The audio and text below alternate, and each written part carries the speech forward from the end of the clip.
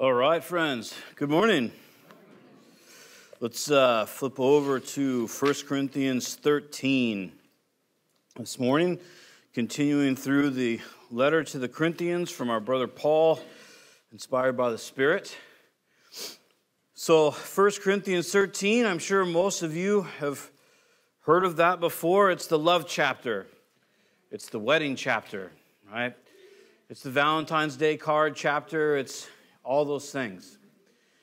And it is fun, and it's actually written quite poetically and so forth. But for our intents and purposes today, we're going to look at where it's at in the other chapters. And in this case, it's sandwiched right in between two chapters that are about spirituality and exercising the gifts of the Spirit, right? So that's important to us because even though we use it, and oftentimes appropriately and romantically and excitingly in the context of relationships to one another, it's important to look at the fact that it's actually how spirituality works and how spiritual gifts are supposed to work. Does that make sense? So it's not just this abstract, singular chapter that's just kind of floating around that whenever we want to talk about love and what it's like, we can turn there, or we can do that. It's about how Corinth is supposed to be operating and relating to one another, and so therefore us too. Now, not to spend too much time, but as you guys know, and the whole gist of the letter here to Corinth is a response from Paul to the household of Chloe, addressing a lot of problems. And all those problems boil down to one thing.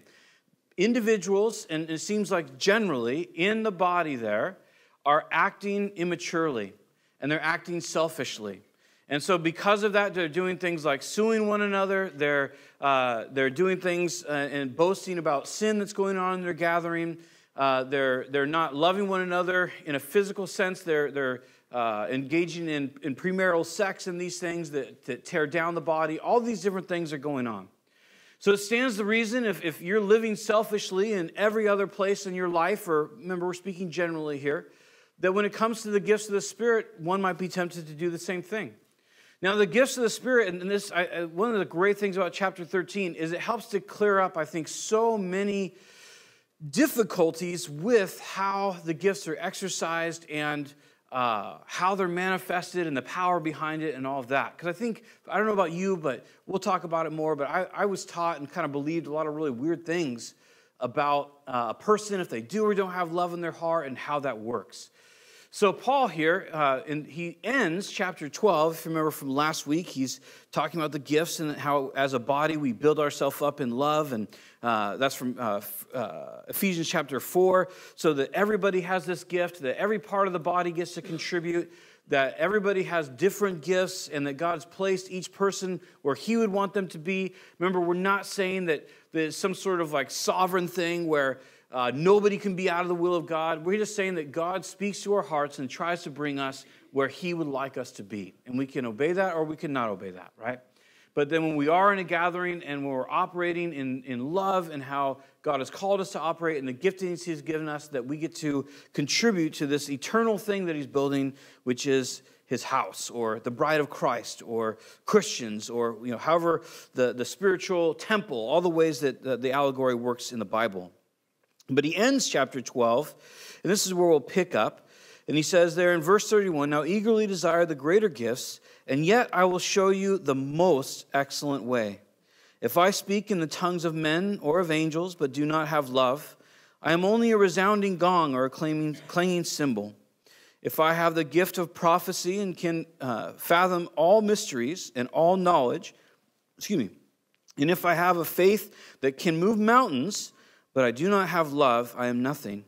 If I give all I possess to the poor and give over my body to hardship," literally there it's self-immolation, I set myself on fire, "that I may boast, but I do not have love, I gain nothing." Now, these things that we're considering today and these ideas, they're very important for how we relate to each other and how the gifts of the Spirit get used. When he says there in the end of chapter 12, "I show you the most excellent way," literally it's the path. I'm giving you the path, he says. This is the most excellent. In the Greek, it's like supra excellent. It's like super duper excellent. It's kind of, if you were going to say it in like a child vernacular. It's the most excellent way, and it's the vehicle and the venue that we could possibly interact with. And this is going to come, or interact by, I should say. And this will come down all the way to the end of the chapter. Just for context sake, we'll read it now where he says, verse 13, and now these three remain, faith, hope, and love, but the greatest of these is love. So I understand the poetry of that, but let's take a moment and let's diagnose what that says. We have faith, right? How do we get saved? We get saved by grace through faith in what Jesus did at the cross, right? And then after that, we have hope. Well, what is hope? Hope is we expect, right? That's what biblical hope is not. It's not desire. Like, I hope I win the lottery. It is expectation. So when we say as Christians, my hope is in Christ, we're not saying, I really desire for Christ to do good for me. We're making a very valid biblical statement. I expect Jesus to do what he said he would do. Not because I've done anything, right? Not on my merit, because he said he would. He's the Lord, and he's made promises. So in this life, we got saved by faith. We walk by faith, meaning that when we walk and when we're going through this world and we're considering and thinking through things, that the filter by which I consider my own thoughts, the thoughts around me and actions in these things, is based on a trust in what Jesus said. So if I see something in me or somewhere else that's incongruent, it's not congruent with what doesn't mean the same or respond in the same way or generate the same fruit that Jesus says, then I go, that's not true. That's not right. I can reject that thought out of my own mind or someone else's mind or whatever, right? So I was born again by faith. I live by faith. But then also, I'm told I have hope. I have an expectation. I have an expectation in this life that Jesus will do everything he said he would do in my life. I have an expectation that he will bring me safe into the next life, that either by death or by rapture, that I will one day be with him forever. But Paul sums this portion up by saying this. There's these three things that abide right now. We have three things right now. We have faith, we have hope or expectation, and we have love.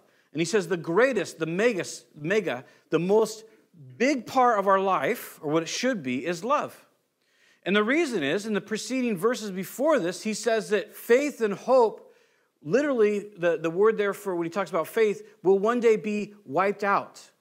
And that hope will one day stop. So when we get to heaven, faith and hope will cease to exist in our lives as they are now. Because what we were trusting Jesus for is completely accomplished. And what we expected him to do, he did.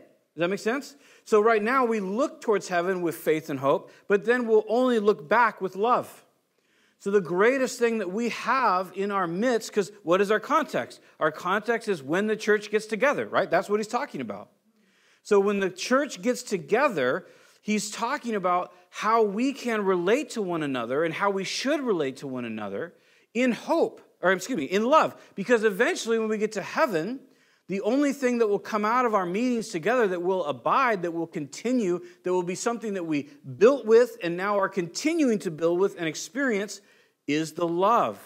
Now, what does that mean? Because you have agape love, you have phileo love or Philadelphia, you have, which is like brotherly love, you have eros love, which is like erotic love, and you have like storge love, which I always forget, I think it's like familiar love. So you have these four words that are used in Greek for love. But agape is moral love. So it says God agapes the world. I'm throwing the S on there. It's not actually in the Greek. But God agape the world, or agapeo the world. So he looks at the world and he loves the world. It doesn't mean that he always feels fuzzy about the world. We know that. We've read the Psalms. It doesn't mean that, all the things that we can attach to love and so often gets attached to this chapter. And I'm not trying to mock or minimize using it in a wedding. I think it's great. I'm just trying to point out that we often look at this as kind of the fuzzy-wuzzy chapter. We read it and we just feel so good and we're like, oh, definitely 53% of marriage don't end in divorce. And we get this like airy-fairy idea. Instead of coming back to like, what is he really saying? Because if love never fails and all these things that we have, what is he really saying? He's saying that moral love, the love that looks at another human being, I know we define this a lot, but I think it's important. I could be wrong. You can let me know. But moral love that looks at a human being, so God looks at all humans, and he does not condone, accept, or validate everything that people are doing, and everything they've ever done, but he looks at that human and he says, I want the best for you. That's what agape love is. So that's why as human beings, right, and he defines himself. God is love. He defines himself as that. The attribute that God uses as an autobiographical statement is, I am that. That is his essence. It's who he is. It's not a feeling that he has. It's not that one day he's that way and the next day he's kind of chapped. No, he is love. So he's called us to walk in. He's called us to a path, right? A road that he says there in the end of chapter 12, where we are operating and building each other up and interacting with God and interacting with our schools and work and stores and all these things, where we're looking on every single person, the worst terrorists in the world and the best person that you can think of in your mind, and we're saying, I don't condone or endorse or validate everything you've done, but I love you. I want God's best for you. That's why we can look at a child molester, people that we would deem as the worst sinners in the world, and we can say, God loves you. You caused a lot of destruction, but you're not beyond his love. You're not beyond his care. And so we rejoice in justice and all those things. I'm not saying we wink at those things. We'll talk more about that. But so when Paul is writing to us by inspiration of the Spirit in regards to how we interact in a worship meeting, or when the church, the ecclesia, which is the Greek word for church, or I guess I should say our English word church is from the Greek ecclesia, which has nothing to do with our building. It's literally the called out gathering of God's people. So the ecclesia, the called out people, when we get together, when the church gathers together and we're interacting with each other, he says that the way that we should be interacting, the origin is from love. This is not something that we look to achieve. He's not calling us to better behavior per se. He's calling us to actually experience and think from and act from a place of love, right? Now, we know that we're only able to do that because of, we've read in the past that he's given us of his Holy Spirit, right? We have his Holy Spirit who has attached himself to our souls. The Bible says that he has sealed us, he fills us. We talked about that last week. So now through his Holy Spirit, this supernatural power, the word there, dunamis, where we get our word dynamite, this supernatural power that we have attached to our soul, fueling our soul, encouraging our soul, leading our soul, and then manifests through our mind and our bodies, that we can actually do that. That's what's being said here. So now he's going to go in and he's going to talk to the Corinthians, and these can seem like weird things to say because we just read a bunch of negative stuff, right? But he also just listed a bunch of gifts of the Spirit. He says there, if I speak in the tongues. So of men or of angels. There's three ideas here. And there's two ideas about tongues in the scripture. The first idea about tongues is in Acts chapter 2, where the Holy Spirit fills them, and they all speak in different human languages. Remember that? I think we touched on it last week, but they all just begin to speak, and supernaturally, whether they were speaking that language or people were hearing that language, whatever it was, they were able to speak in tongues, and all these people that showed up were like, wow, I'm hearing these people in my native language, and they get saved, right? So that's the tongues of men.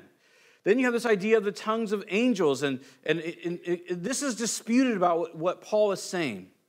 Is Paul saying here literally to, like, where we would say as a gathering that believes in the gifts of the Spirit, where we would say that like an angelic tongue or a heavenly tongue, which Paul's going to talk about quite a bit actually in chapter 14, which is the idea, he says that a person who speaks in an unknown tongue, not of men, but in a heavenly tongue, that person edifies their own spirit. They don't even edify their own mind, meaning they don't necessarily know what they are saying, but they're speaking in a tongue that's from God.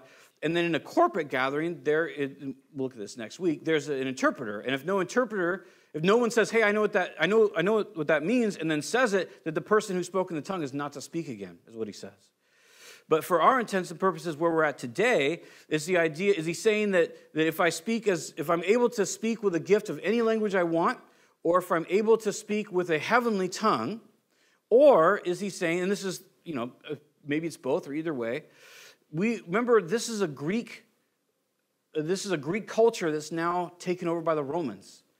So one of the most substantial things in Greek culture, one of the most respected things you could do in Greek culture was be like a philosopher and an orator, somebody who spoke eloquently. It was very, very important to them. Eloquent speaking was very important. And let's be honest, we're not saying eloquent speaking is bad. If somebody's trying to communicate an idea and you can't understand it, that's not worth much, right? So there's something to be said for someone who can communicate an idea in a way that we can understand it. But what's happening here, remember our context, right? Context.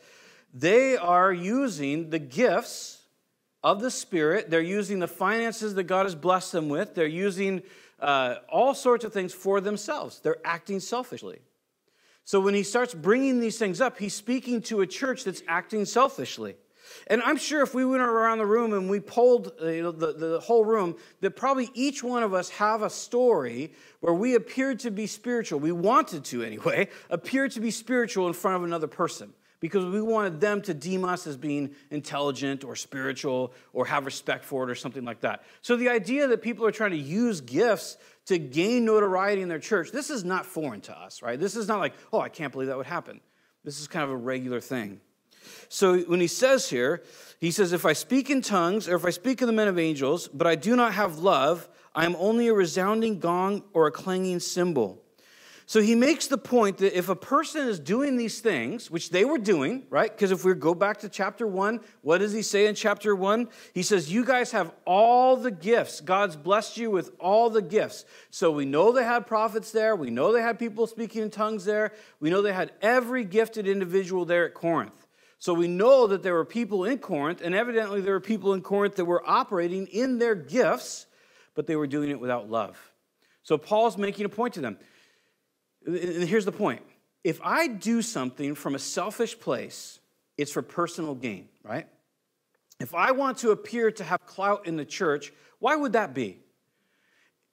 Because we like to be well thought of, number one, right? We like to be respected. It can come from a very broken place where we just are proud and we want everybody to know how great we are. We can just want to be validated that, yes, you are actually really great. You know, there can be some really broken and sinful places that this can come from.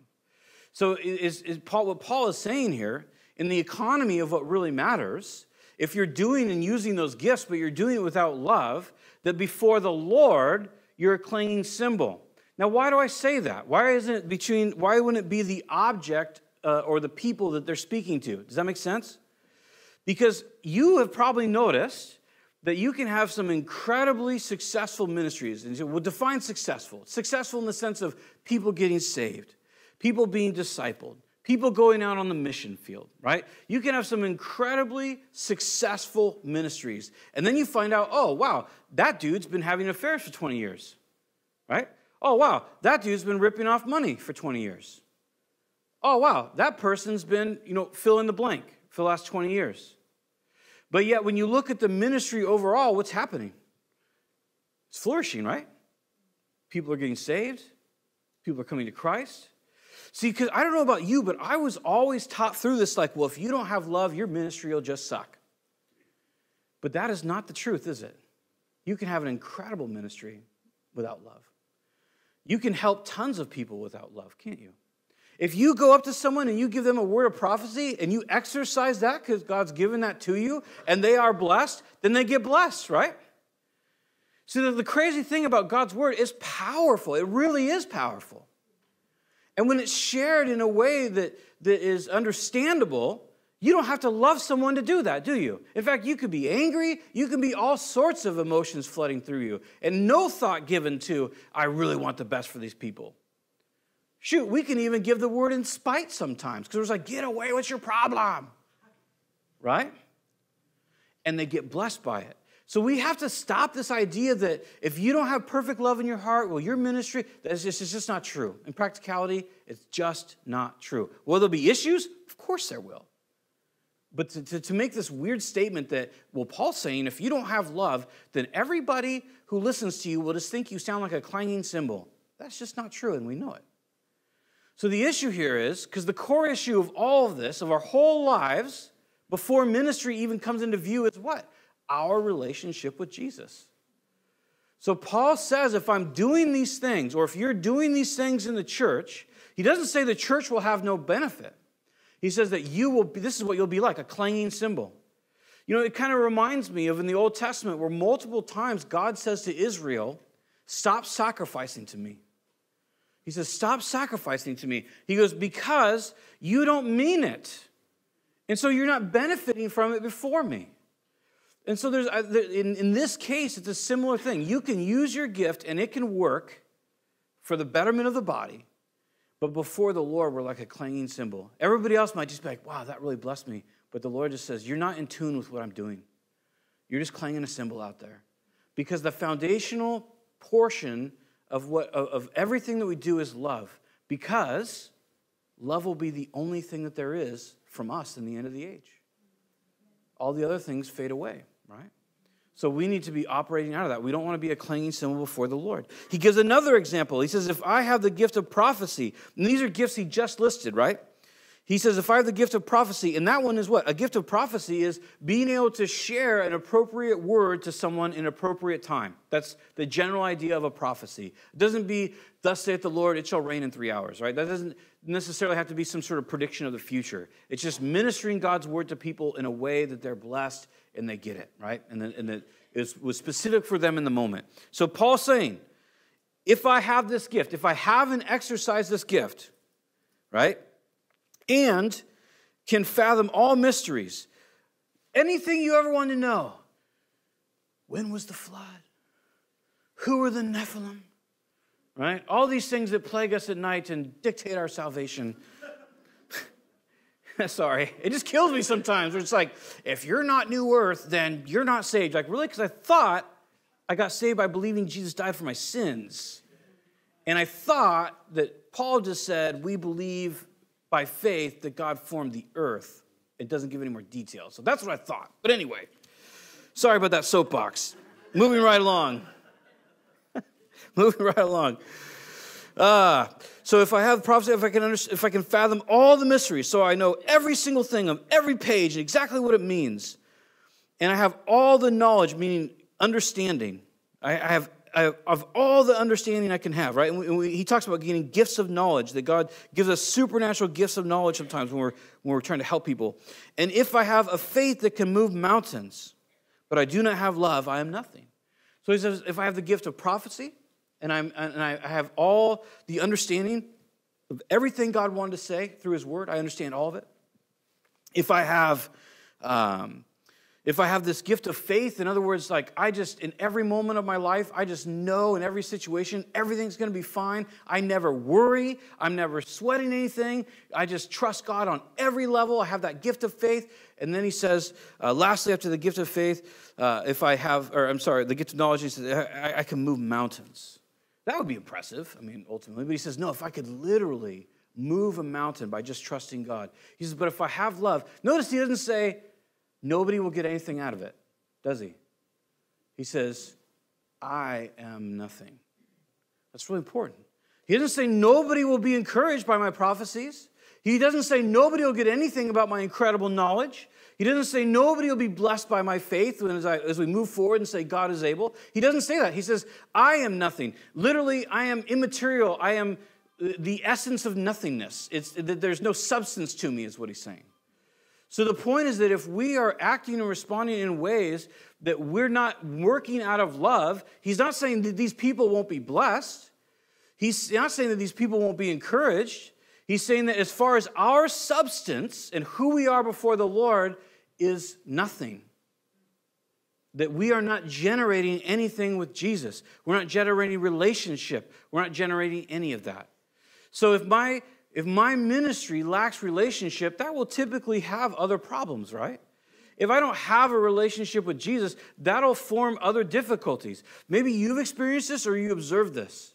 Someone gets saved, right? You see someone comes into the body, they get saved, and they have this incredible zeal, right? And they get saved from whatever they get saved from, whatever their life was like.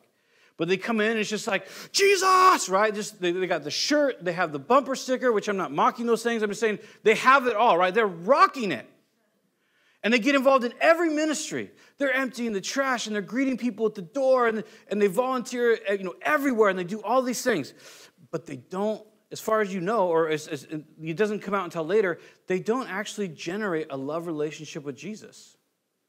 And you know that because pretty soon they're measuring other people. Well, I take the trash out. I minister at this place down the street. I do this, I do that. And they have this huge list, and they point to it. And they go, do you see my love for Jesus? Do you see my zeal? You don't have that. What's your problem? And it's weird that a person that gets saved can do all, in one sense, can do all this good in his kingdom and bless all these people. But in the end, because they never loved, they never grow to love Christ and to know Christ, their ministry becomes nothing. It becomes detrimental instead, doesn't it? Because it becomes this place, it becomes almost like an altar from which they can measure other people. We can measure it. It's not they, it's us, right? And so Paul's just making the same arguments here. He's saying, look, the most important thing in this is the love. We can do all the ministries, but if we don't have the love for Christ and for one another, we're nothing. He doesn't say your ministry is worthless. He says, you have nothing. You become devoid of substance in your own personal heart and life. That's what he's saying. It's been well said many times that the Lord cares more about the minister than the ministry. And that doesn't mean like the dude who, sits up here and talks. It's you guys. He cares more about you than he does about what you do for him. Does that make sense? He saved you to have relationship with you, not just so you can be like, he can like hire another saved person to go into his work. The ministry is supposed to be a blessing and an outflow from the relationship, from the love, and not vice versa. That isn't a time to say, that isn't to say that there isn't a time that we obey not out of emotion or feeling like it, but we obey because we know that he's real and he loves us. So he's going to go on from there. Well, let me just give the examples that he gives. I'm sorry. Verse 3, if I give all my possessions to the poor, there again, if we were to give everything we have to the poor, and I know philosophically we can get to a big argument about, well, if you just give people stuff, then they don't earn it, that's fine. He's not even talking about that. He's talking about great personal loss. That's the idea. If I gave everything that I have to the poor, that'd be great personal loss to me. So he says, I can suffer the greatest personal loss on the earth materially, and they'll still generate nothing in me. I'll still be devoid of substance if I don't do it with love. And then he says, I can devote myself to be burnt, to self-immolation, that I may boast. But do not have love, I gain nothing. So he says, I could offer my life, essentially. I could offer my life for Christ. And that might encourage people, and it did. If you read Fox's Book of Martyrs, the encouragement that other brethren got, or I shouldn't say got, but made them more bold is incredible. When you read about, you guys are familiar with like Tyndale Press, right? They make Bibles and so forth. Well, when you read about William Tyndale, he was like kind of a pioneer. He was somebody who was translating the Bible out of Latin into Greek. Ironically, they used to sit in pubs. There were 3 of them. And they would sit in a pub, and they would have pub food, I guess, and they would translate the Bible from Latin into Greek. And they did it in pubs because it was illegal. And the Catholic Church was hunting down anyone who tried to bring the Bible out of Latin. And so they knew that the penalty for that was to be burnt at the stake. And so they made a pact with one another, the 3 of them, and Tyndale was actually sold out by one of his guys, one of his fellow translators. But they made a pact that if being burnt at the stake was bearable, then wave your arm. And so when William Tyndale got caught, when he was sold out by one of his guys and he got caught, the account, multiple eyewitness accounts say that he broke free of the guards after his trial in a Catholic church. He broke free of the guards and he ran to the stake and he hugged it. And so normally they would chain you by the neck and by the waist and by the arms to the pole, and they would stack the wood around you. And if they liked you, they used wet wood so you'd die of smoke inhalation. If they didn't like you, they used dry wood so you'd burn to death. Also, if the guards liked you while you were in prison, if you treated them well, they would do you a real solid, and they'd take a pack of gunpowder and they'd put it right in your crotch. So that way when the flames hit it, it would blow your femoral arteries and you would bleed out in about a minute. So he's up there and he's burning, And the witnesses say that he begins to swell and he begins to get blisters. And he raises his arm and he just starts waving and he's singing hymns. And then he finally just slumps over into the fire, right? And so I don't know what his heart was. I'm sure it was full of love.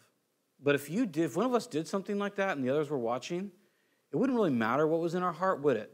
Because we'd just be like, yes. Not yes to a man being slain that way. And it happened to women too and to children. Families that taught their kids the Lord's Prayer in Greek, in their common language, burnt at the stake. But it wouldn't matter what was in our heart at that point, because just to see someone endure that and to wave and to sing hymns, you can bet that the majority of us would just be like, yes, if that guy can live that way, I am in. It would be encouragement to us, right? So Paul's just making the point. If I were to deliver my body to be burned, which honestly in the next 150 years is absolutely what's going to happen, run through by gladiators in the Roman Colosseum, burnt at the stake, strung up, thrown into holes, all sorts of things. And that encouraged other people to embolden their faith. But he says, if I did that and I didn't actually love God and love the people, it would profit me nothing. I would just exist. He's going to go on from there, and then he's going to give us a definition. And it's important that this definition, this list, is not something that we look at and go, I want to try to do that, because it's an impossible list. And the list here is, we have to look at the origin of the list and not just its subject. In other words, what love is upon or what love looks at, but where love comes from. Because love comes from God, right? It's shed abroad in our hearts by the Holy Spirit. So if I want to be these things, he's not calling me to look like these things on the outside, although there's a time for that, definitely. But he's calling me to be these things. And that only happens by supernatural change through the relationship of loving God and knowing God and experiencing the Holy Spirit. It only comes through repentance. So he says here in verse 4, love is patient. I mean, just right out of the gate. You cannot make yourself be patient, right? You can manifest patience in the sense that you can feel the rise inside of you of impatience and be like, I'm going to be patient, right? But the fact that you have to say to yourself, I will be patient, means that you are impatient, right? And so is it good to exercise external patience? Of course it is. For all of our sake, it is. Right? But the better, or what God's calling us to, is to be patient. So if love is the essence of who God is in his core, and if his Holy Spirit is in me and shedding love in my heart, that when I feel impatient, the first part of becoming patient is acknowledging where that impatience comes from. Because it's nobody's fault but mine. It's not my kid's fault. It's not the person going 15 and 35's fault, right? It's not their fault. If I exhibit impatience, it's my fault. So I have to acknowledge when I experience impatience, I don't want to pawn it off. I don't want to say, well, if I'd had a Snickers, or if this guy was going faster, or if this or that or that. That's not true. I'm impatient because I am a fallen individual with a rancid, sinful nature that loves itself and will do anything to make sure it lives, right? That's why I'm impatient. That's why we're all impatient, because that's our nature, is to be impatient. So Christ creates a new nature in Christ by rising from the dead and giving us of his Spirit, right, to be partakers, digesters, all the different metaphor that we have in Scripture of how we interact with his Holy Spirit, to then be changed. So when I find myself being impatient, what I say is, that's from my fallen nature. That's from what I've witnessed in this fallen world. And it's the pneuma, the same spirit that works in the sons of disobedience. So impatience, every time I experience impatience, I have to be honest, it is not from God. No human being has ever been impatient on the planet, and it was from God. It's never happened, because love is patient. Instead, I have to say my impatience is from me, this world, and Satan. It's satanic by nature, which is hard for us, because it really forces us to take a hard look at who we really are. But there again, when we receive a good diagnosis of what's wrong with us, it only leaves room to go up, right? To build on that, to turn towards that. So as soon as we see something like patience and we go, hey, you know what? I have to acknowledge that for what it is. And then after that, I repent. And this is what repentance is. It's just saying, Lord, that was what came out of me. I know what you are calling me to be. I know the spirit that you've given me. And that was definitely not of your spirit. That was of my spirit. And so you know what? I'm turning from that.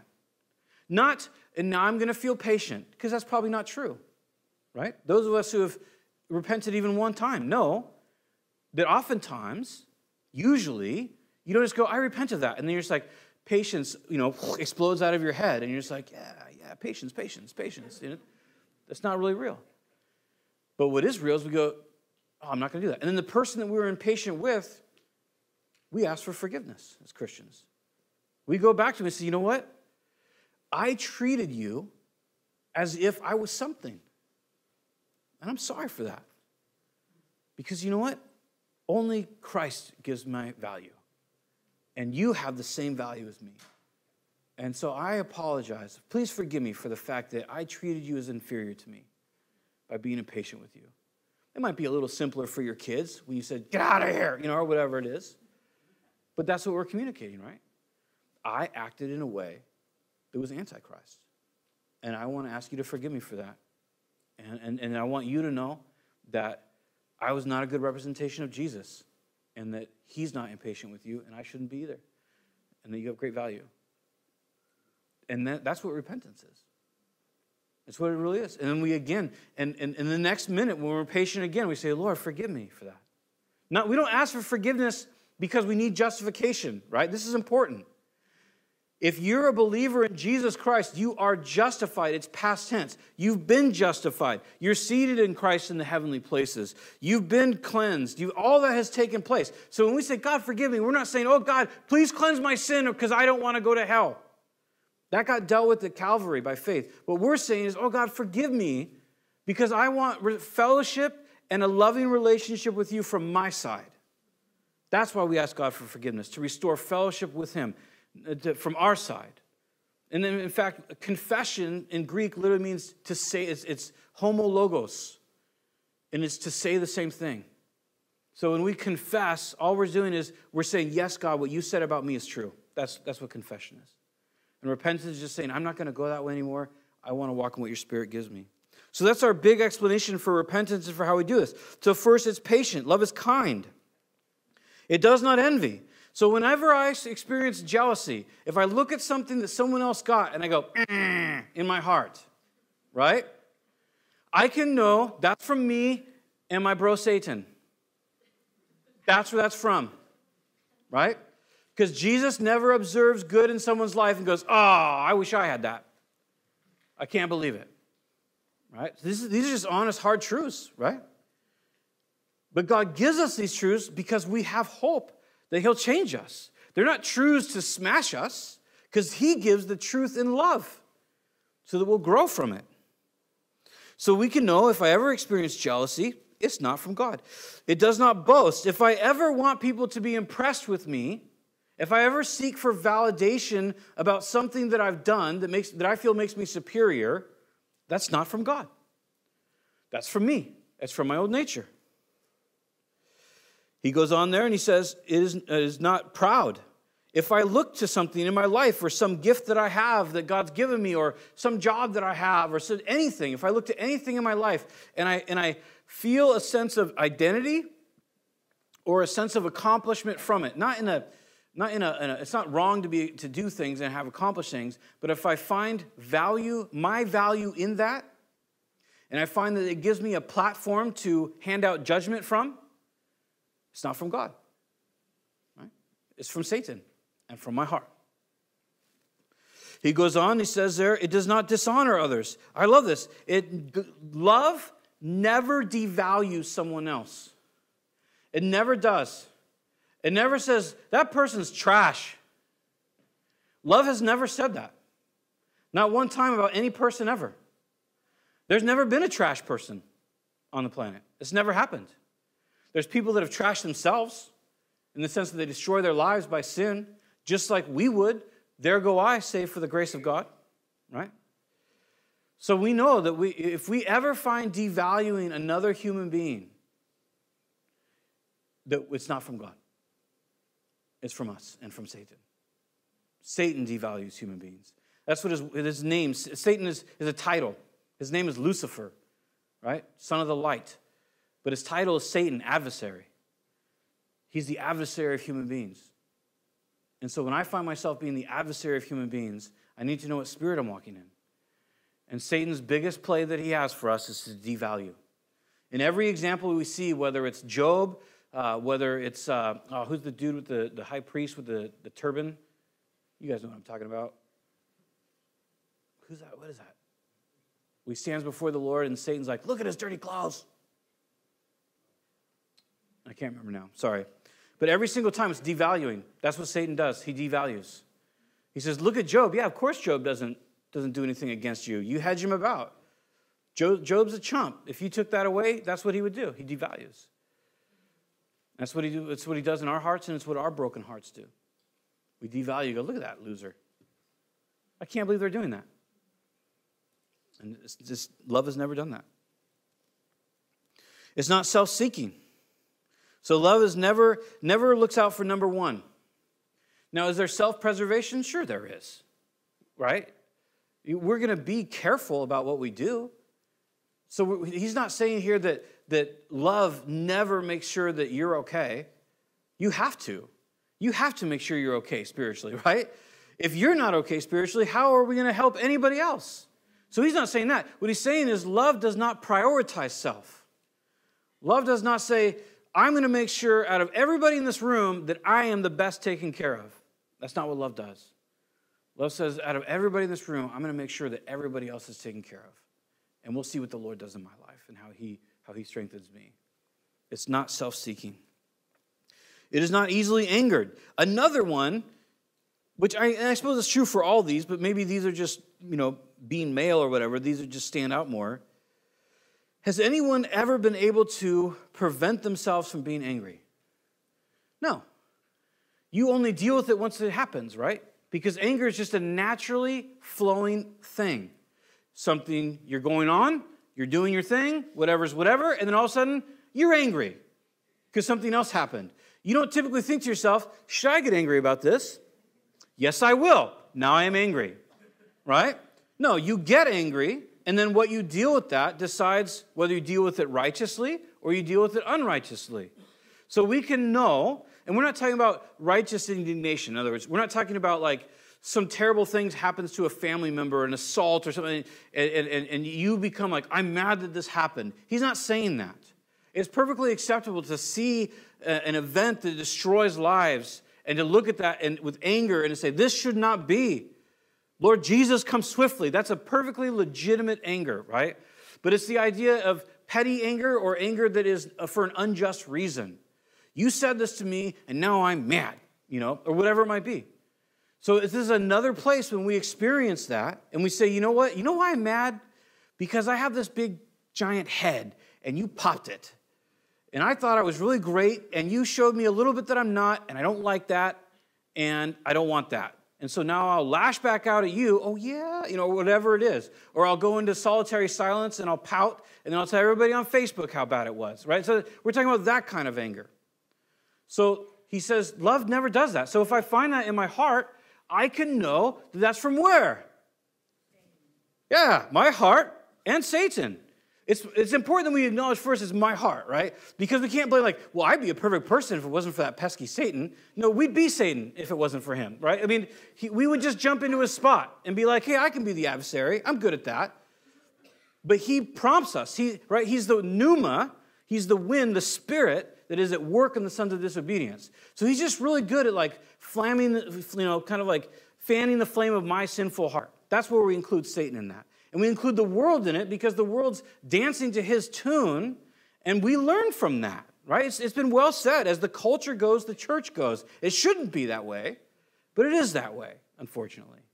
So that's where every time this comes up, I go, wow, that's me, that's my nasty heart.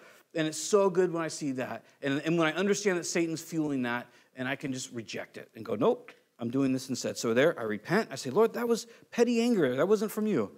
Forgive me. Have mercy on me. It keeps no record of wrongs. Again, now you can see how this is so airy-fairy and so wonderful. he is not saying that love is amnesic. That like you got saved and the Holy Spirit filled you and you were like, what? You punched me in the face? Dude, I didn't even know. Like, it's crazy. He's not saying that. He's not saying that you don't remember stuff. That's not. What he's saying is that when we love a person, we don't treat them poorly based on what they've done. So if you gave someone $50 and they went out and just got, stinking liquored off it, it doesn't mean you go, well, I don't keep a record of wrongs. Here's $50, right? The next time they come back, you don't keep a record of wrong. You say, hey, you know what? I care about you. And it came to my attention that the last time I gave you $50, you got schnockered. And so this time, what do you need it for? Because I'd be glad to go down to, well, Subway closed now, so I don't know. But I'll help you. What do you need? Because I'll help you, because I love you. I'm not going to say, you know what, you drunken bum, you get nothing from me anymore. That would be keeping a record of wrong. Instead, you just say, let me really help you. So it's not amnesia. That's not true with God. It's not true with us. It's just a logical, that we don't reject people based on what they've done to us. We don't stop loving them because of what they've done to us. Does that make sense? We don't stop helping them unless they won't have it. And that's a harder, different teaching. But we can't help people that are not interested in our help. It's actually impossible. He goes on there and he says this. He says, love does not delight in evil, but rejoices with the truth. So this is one, I use this example typically because I've said it and I've observed it many times over again. Not at this church, just other ones. But you'll see like a group of dudes standing in the foyer. And one of the dudes will say this, I know I shouldn't have, but, right? And then it'll be like, I yelled at someone, I flipped someone off in traffic, whatever it was. And we feel like because we prefaced it by saying, I know I shouldn't have, that somehow makes it okay. And then all the other dudes who've had a similar experience have been like, oh, yes, I know what you're talking about, right? And that's not from love. Love never justifies unrighteousness. So it's not to say that love can't empathize with unrighteousness. I understand why you felt that way, and I too have gone through the roundabout in Astoria, right? It's not that. But it's the idea that you can empathize and say, yeah, you're right. That can be frustrating. That's perfectly fine. But to endorse and to say, I think it's good that you're now secretly boasting about this in the foyer of our church, that's not good, and that's not from love. So love will never look at unrighteousness and go, yeah. It may empathize and understand, I see why you did that. Like we can look at war crimes and we can say, I understand why at certain times in certain places soldiers collected ears. I understand that because they're killing your friends and you're killing them, and that must do incredible things to your psyche. So I understand it, but I can't stand somewhere and say, I endorse that. That was a really great thing that you did. Not because I hate the person that did it, but because I say that rots your soul. To degrade another human being that way and to look at them as that fallen, as that worthless, I can't endorse that. But I can empathize and understand it. Like I say, I could see how you get there, because that would be a horrible thing to have to kill another human being on a repetitive, day-by-day basis. So do you see what I'm saying? Love never is going to rejoice in unrighteousness. It's never going to endorse it. It can empathize, and then it wants to help. That's what love does. That's really good, too, in our society, where we have a society that is, a lot of it is predicated on victimization. And victimization is often brought in as a identity. And there is victimization in this world, a lot of it, absolutely. But we never want to come alongside victims and help them stay victims.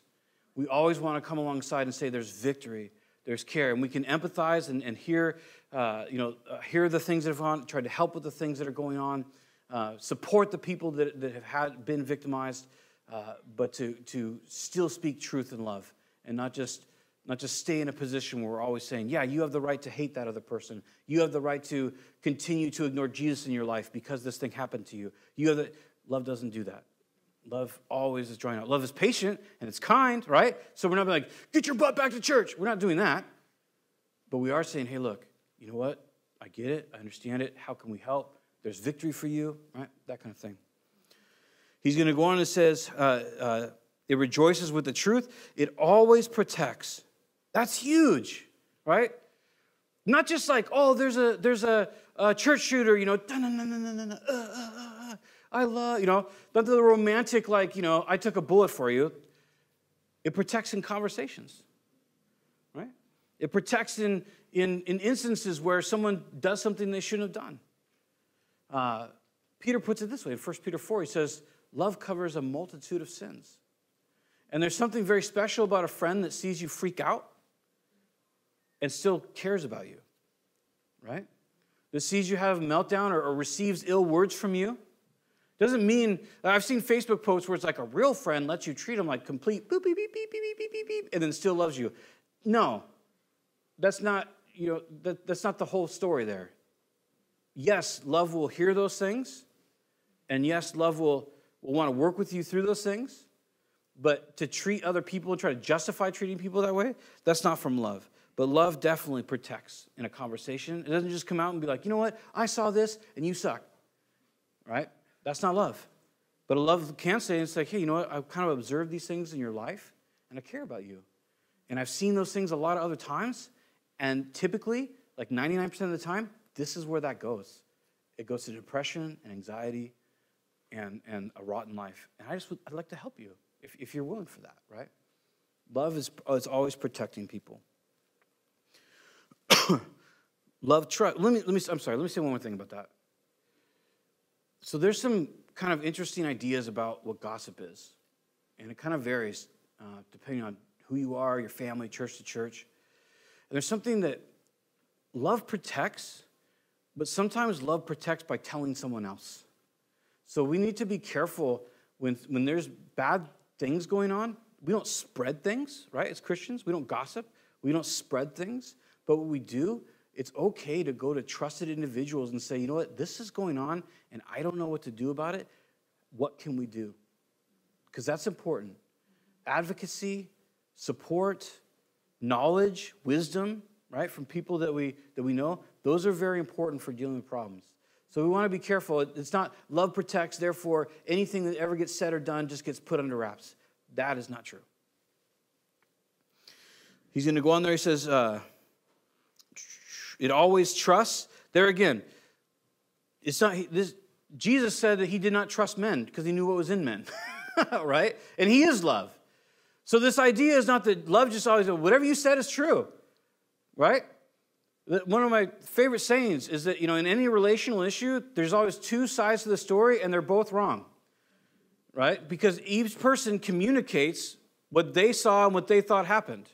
And each person has personal bias and personal emotions and all those things. So when we're looking at this and when it says love trusts, love always trusts its origin, not its subject. Does that make sense? So love always trusts Christ. It always knows that things can work out. Love always knows that God is working in these things. It's not that love takes something that anybody says at every time and goes, that's definitely true. I believe you. That's not what it means. That's not even plausible. That's not even real, right? Could you actually go around your entire life and just believe everything that came out of every single person's mouth and then say, well, love trusts, so I guess trees do grow in the middle of the ocean? No, it's not real. So love does trust, but it trusts its origin. It trusts God. It trusts what he's doing. It's not that love trusts every single person that comes down the pike. It always hopes. Same thing.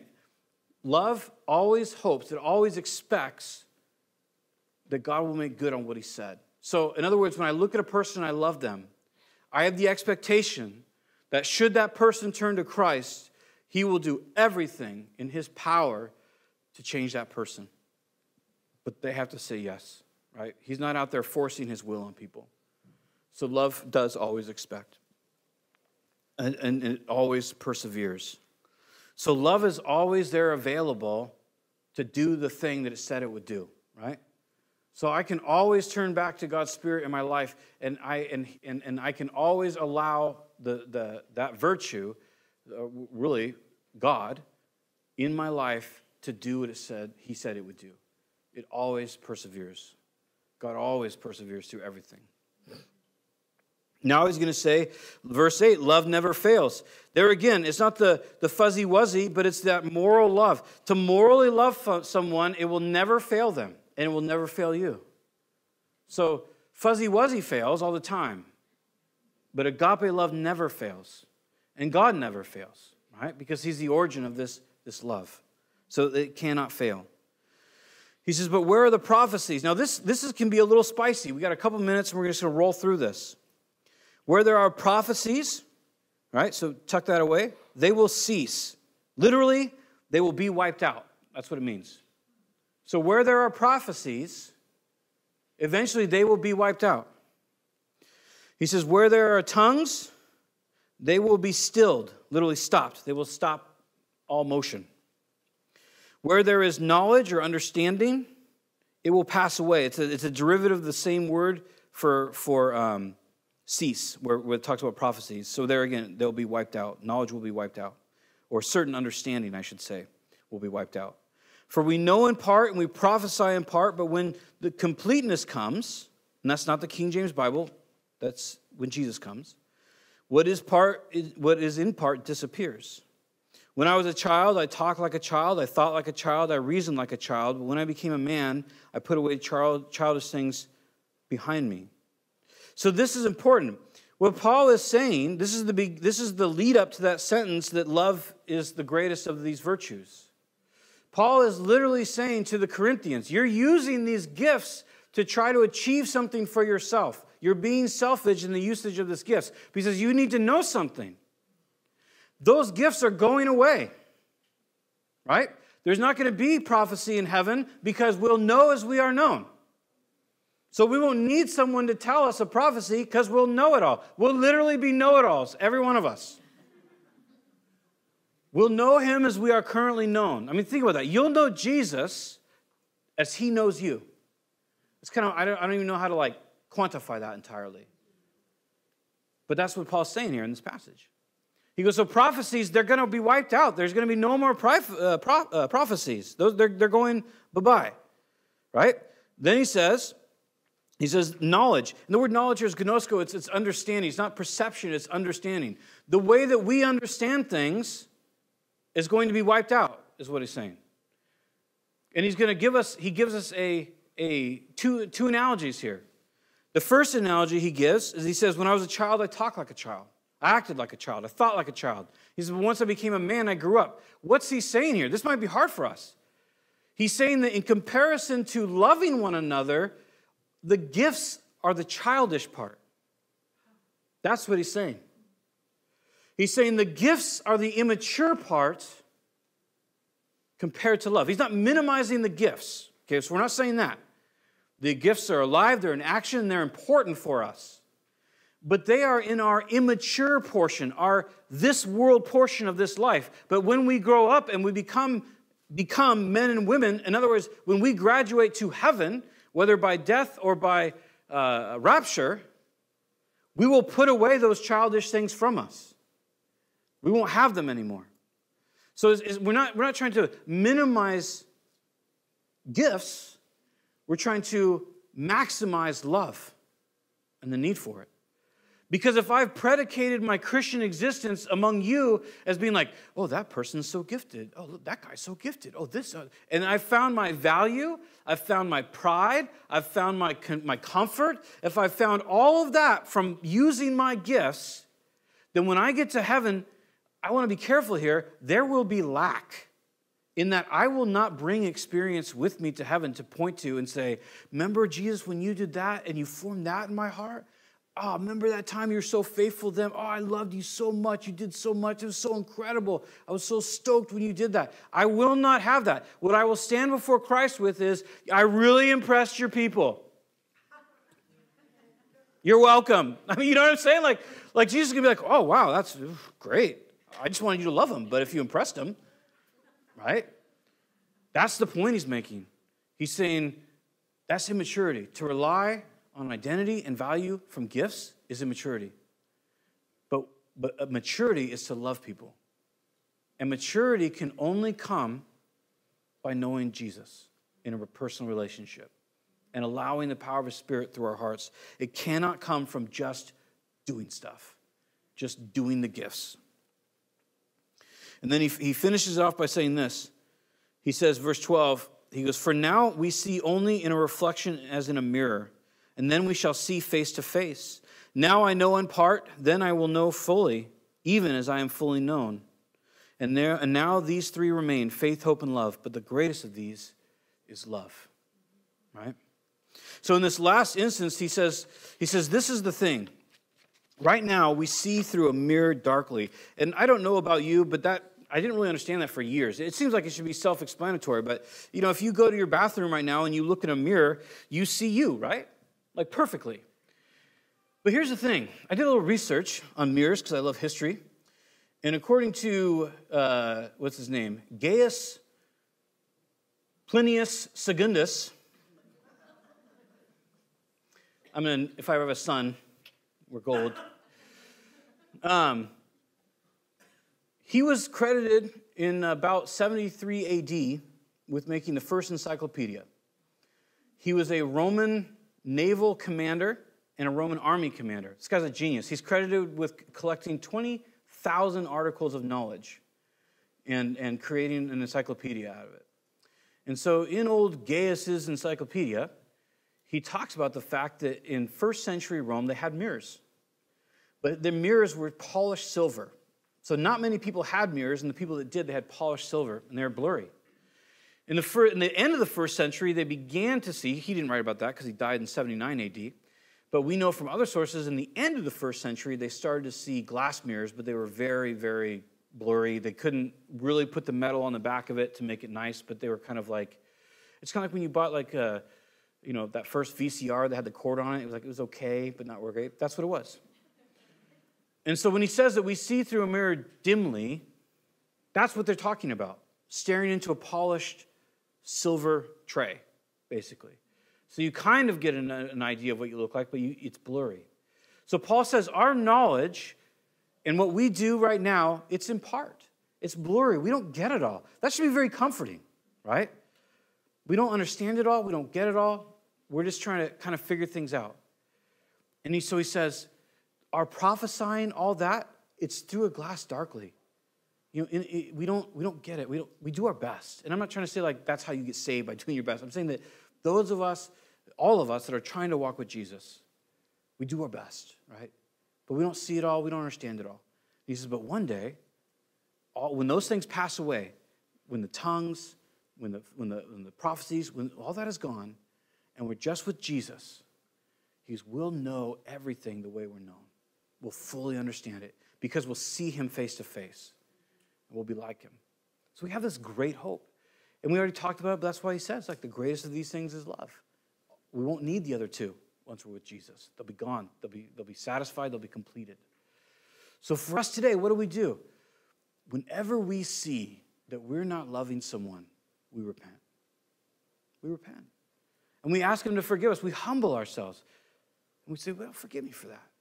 Because Jesus told us this in John 13:35. He's recorded as saying, herein shall all men know you're my disciples, if you love each other. He doesn't say if you have incredible prophecies, if you have incredible tongues, if you have all the gifts and manifestation in your body, if everything's just gifting, then they'll know. He says, no.